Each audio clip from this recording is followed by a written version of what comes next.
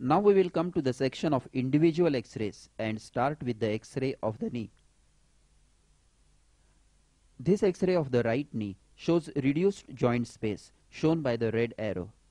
Cartilage destruction and reduced joint space is the most important X-ray feature of osteoarthritis. The cartilage destruction is usually more on the medial side. Note that the joint space is more reduced on the medial side. Fibula marks the lateral side. The next important feature is development of osteophytes at the bone corners. Note the small osteophytes shown by the green arrow.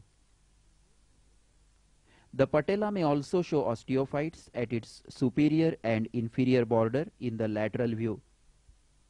Now note the red arrow pointing to a rounded radio opacity lying within the joint cavity. It is termed as a loose body. It may change its position in different X-rays. Sometimes the patient may have a effusion. The joint space is then increased or normal, and a soft tissue swelling is seen around the joint. In a lateral view, the patella is separated from the femur by more distance, as shown by the arrow.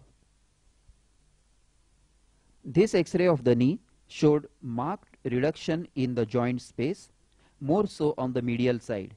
Also note the osteophytes at the bone margins. The lateral view shows osteophytes at the posterior superior and posterior inferior margins of the patella. And in this view, a loose body is seen in the joint, shown by the red arrow. This is osteoarthritis of the knee.